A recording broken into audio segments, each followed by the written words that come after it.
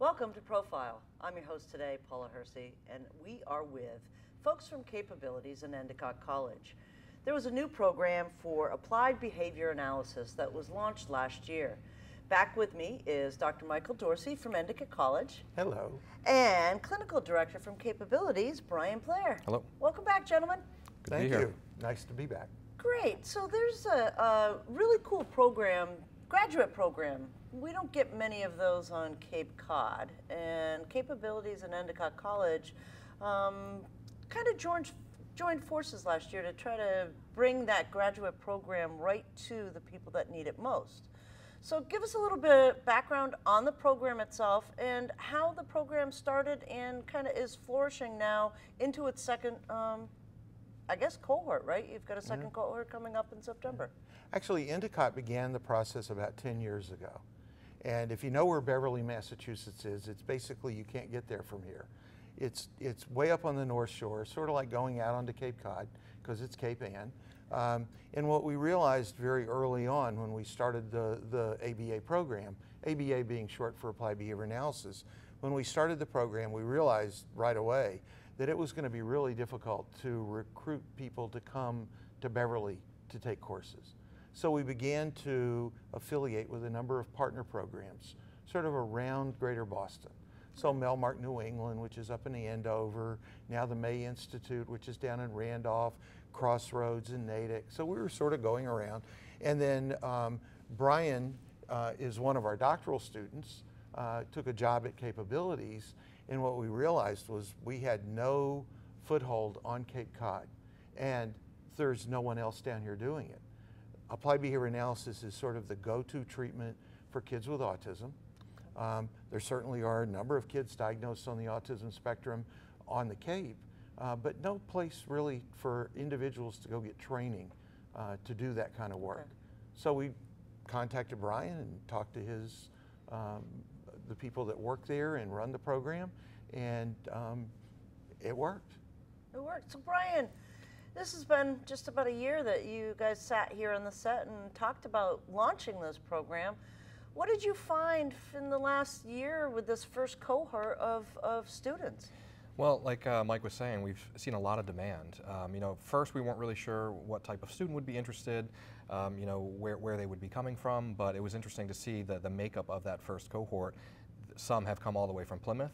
Most are living on Cape, which was really good that we were able to offer that to them on Cape. Right. Most of them said that the convenience, you know, after work, school meet, you know, course meetings was what people were really looking for. And the dynamic of the first cohort was interesting in that they were all able to learn things from each other. So some of the more experienced, you know, people that have been around a while, that have been working in the field, that were waiting for a graduate program, they were able to bring their experiences, where some of the younger students who were maybe just out of undergrad were able to bring different kind of world view to it. So they learned a lot from each other. It's been a very successful couple of semesters. We're continuing on. We're going to start the intensive practicum here in the fall, which is the next phase of, you know, they did some of the coursework. Now they're actually going to do some hands-on work in the field in clinical settings. So this is interesting to me that there is a balance of different ages. We always hear that there's no young professionals on Cape Cod, or there's no old people that actually work, but there was a blend of, I guess, generational folks within this graduate program. Yeah, it is. It's very much a blend. Okay. There's a wide range of different ages of the students in the program. And now we're here to talk today a bit about launching a second cohort. Right. You know, we're going to start a new group beginning in September. We've already got people registering for classes. The word's getting out there. Right. So it's a good thing.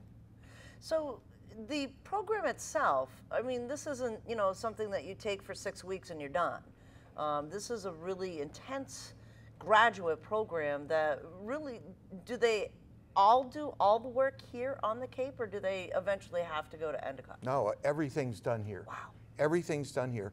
The people, with the exception of their intensive practicum, right. And then that's basically wherever they work.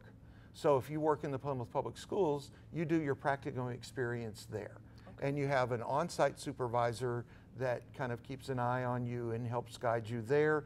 And then we've got somebody that they log on and do online group supervision. Okay. So they all come together and they meet with a group supervisor once a week, which is a really good thing, and it works out really well. Right. So the practicum, this is starting in September, so this is really intense for folks.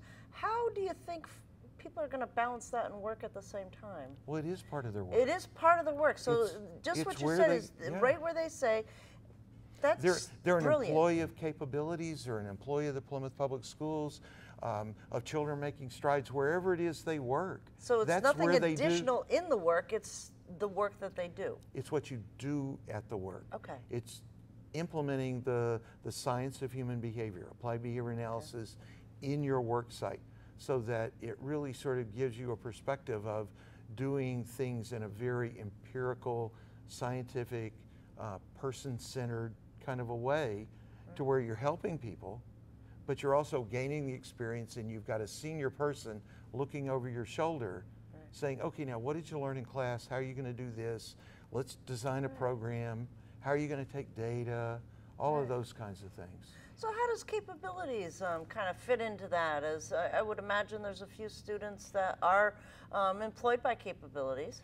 Yeah, we have a couple of students now, and it's new for capabilities. Some other agencies have already had kind of applied behavior analysis programs or behavior plans that they've been implementing throughout the years. They just kind of wanted to formalize it a little bit. Capabilities is growing and developing new programs and new support strategies based on the principles of ABA. So we did have 3 students who were current employees who were really excited about the program. Some have been waiting several years for a program like this where they wouldn't have to leave CAPE, or it was cost effective, good schedule, so they were really excited about it. We'll be, like I said, we'll be starting the practicum in September, and like Mike was saying, the skills that we'll be working on are things that are necessary for them to learn as professionals, but it's also going to benefit capabilities and the people that we support and serve, because the skills that they'll be able to implement throughout the day, and they'll be able to train others in the same skills at the end of the practicum. Those are things that are necessary, not just for children with autism, but for anybody that's trying to learn a new skill or to work on a challenging behavior, prepare for a vocational setting. All of those things, we can develop strategies based on ABA, and we need the professionals, because I can't do it myself, so we need more professionals that can do that day in and day out. Right. Do you see that sharing within the workplace of knowledge now, where people are so engaged in their coursework that they're starting to share out more of that with their coworkers? Yeah, absolutely, and I think something like ABA, it's something that you can learn some basic strategies and you can see change almost immediately. You can start changing behavior with proper supervision and proper training, but because you can see the effects so immediately, I think people do sort of say, this is something I'm interested in, this is something I want to learn more about. Even if I don't get the BCBA or go through the graduate program, I want to have a conversation, or I want to talk to the clinical director. I want to work on this project with somebody else. I want to help with data collection or data analysis. Not everybody's going to be into it as much as others, but it does. Right. I do find that the colleagues of the people that are in the program are excited about it too, because it's bringing a slightly different way of looking at working with people with disabilities. That's great. So let's talk a little bit about applied behavior analysis. It seems like a lot of words. I like the ABA. That's a little bit. It's only 3, but it's lots of syllables. Yeah. So we talk data collection. We talk, being able to change behaviors fairly quickly. Really, what is applied behavior? Not behavioral, but behavior analysis. Well, we like to talk about it as being the science of human behavior. Okay. There are a lot of professions out there that claim to be able to. Let's just talk about autism for a minute. Right. It's an easy one to sort of get your head wrapped around. There are a lot of professionals out there who have various approaches to telling parents or other people, I can help the child with autism. The problem is very few of them are actually evaluated scientifically, empirically, if you will. There's not really that sort of really evidence-based way of evaluating what you're doing to make sure that what you're selling to these parents is actually going to have a positive impact. Okay. So we really, applied behavior analysis begins with trying to understand why people do what they do, what are the reinforcers that are maintaining their behavior within the natural environment, and how to use that information to help teach them in a positive way, maybe more appropriate ways to behave, more effective ways to teach them how to tie their shoe or cross the street or work in a restaurant. Effective ways so we can actually take data, evaluate those procedures, make sure that they really work, and we're not just sort of making it up as we go along. So it's evidence-based, it's scientific, and it's the science of human behavior.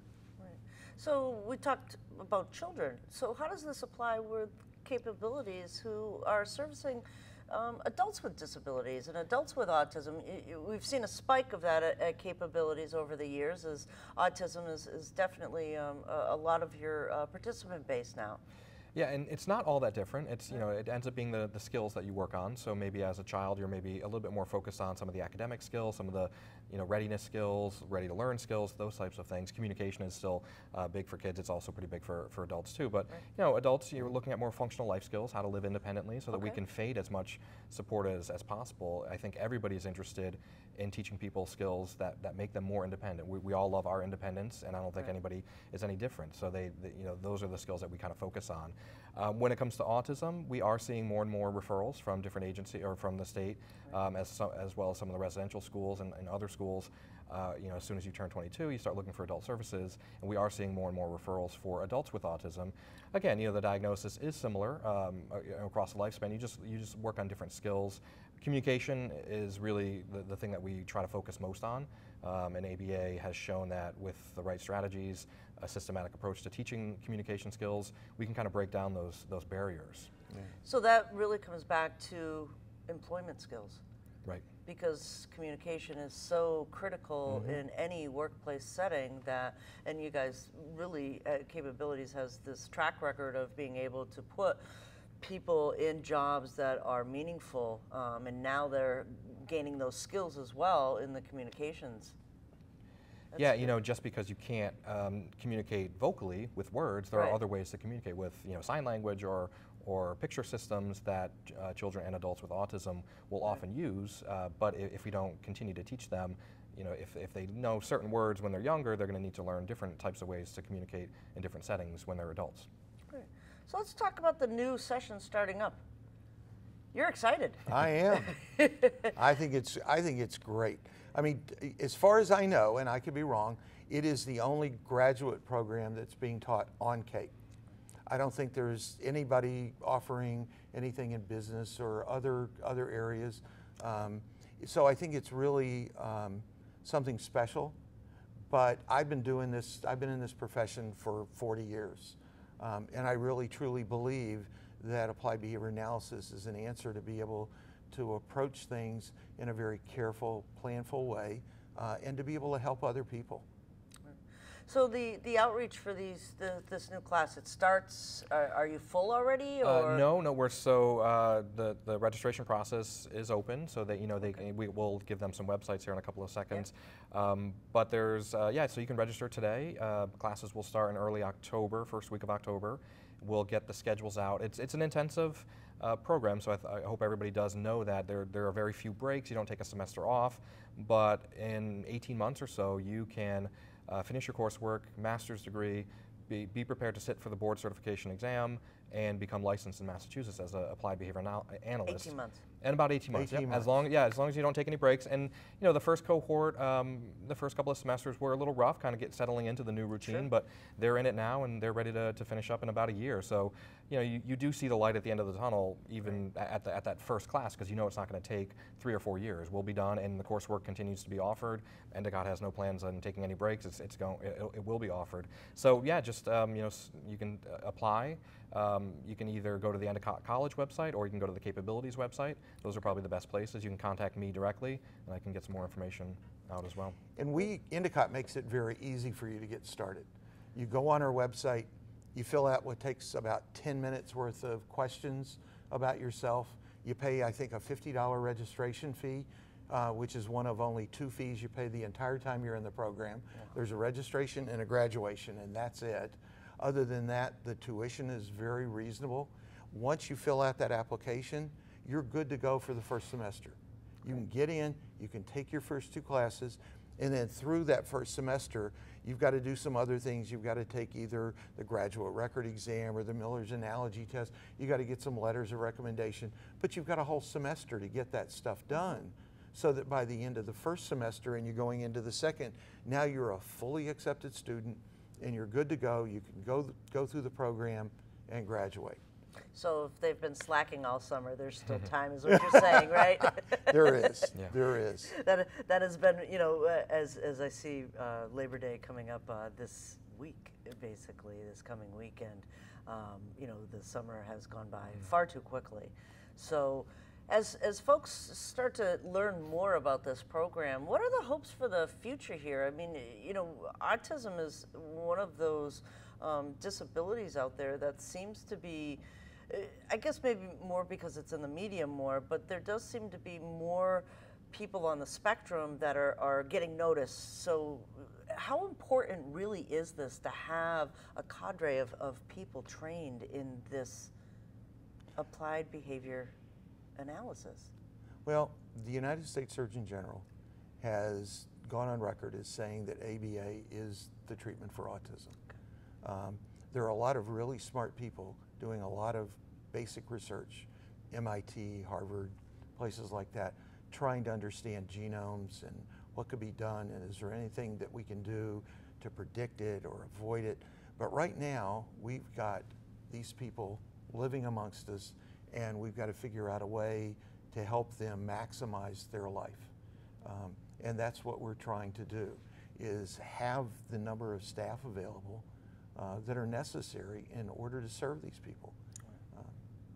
And on the capability side, you know, obviously this is an attraction for people to come work at Capabilities, but we also have a bunch of other agencies here on the Cape that deal with autism and some of the spectrum disorders. So where do you see this, I guess, employment piece come up the most? Is it on the floor of your programs, or is it more broad, people thinking, saying, geez, you know, maybe I should get a master's in this? Or is this something grassroots that you're seeing? I think it's a little bit of everything. So it all depends on the agency that you're currently working for. You know, the world we live in now, nobody ever works for the same agency for, you know, well, some people do, but, you know, and once you get that master's degree, opportunities just open for you, whether they're on Cape, off Cape, whether you want to move with your family. You know, there are so many opportunities. There are definitely opportunities. We were actually speaking with a colleague this morning. She noticed an ad in the local newspaper for hiring BCBAs. So there is demand on Cape for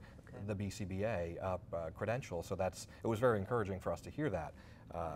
We know that there's demand worldwide, especially, you know, in the U.S. for this growing need for children and adults with autism, but we know that there's demand on Cape as well. Different agencies are going to kind of strategize and look at different ways to use this resource, and they may develop new positions, or people may just kind of roll into a current position and they'll just take on added responsibilities, but every agency does it a little bit differently.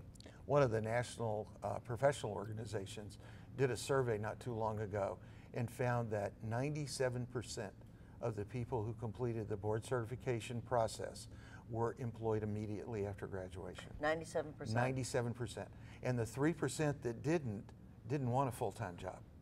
They were looking to do something else with their lives. So essentially, it's 100% employment. You go through one of these programs, you pass the board certification exam, you get your license to practice in Massachusetts, and you will be offered a job. It's that much in demand. So this 18 months really does put them in the position to pass this board position. Absolutely. Absolutely. And if there are any potential students out there that are looking for just maybe getting their BCBA, they may already have a master's degree, that's an option as well. We can offer coursework so that they can get their board certification and license. So if you've got a master's in psychology, education, any level of it, special ed, regular ed, whatever, you can come to us, and instead of taking a whole master's program, you can take 6 courses. That prepare you do your for practicum. Do your practicum. We offer a free exam prep course that they do at the end. Doesn't cost them a penny. Gets them ready to take that board certification exam. So 6 courses in an exam prep, and you're off to the races. Wow. That's kind of cool for Cape Cod. It is. So, how about those websites again? So the capabilities.org will have probably right on the front page in the next couple of days a link to it, and then Endicott College, they can just search for ABA programs there, and it's pretty easy to find. Yeah. And if they want to contact me directly, it's just bblair@capabilities.org. Excellent. Yeah. Well, thanks a lot for coming back and talking about this. It sparked my interest last year when I heard about it, specifically, again, because of the challenges that Cape Cod faces for anyone for education. You know, we do have some undergrad programs. BSU has come here, Suffolk's come here Yeah. over the years, but those master programs, I can remember my sister actually hauling off Cape, and it wears on you, especially after a full day of work, because very rarely do people go through their master's program unemployed. Yeah. Yeah. So thanks again, Brian and Thank you. Doctor. Thanks for having us. This is the graduate program of Applied Behavior Analysis offered at Capabilities, actually in your building. Yeah. For that information on their website, capabilities.org. This is Paula Hersey, and this is Profile.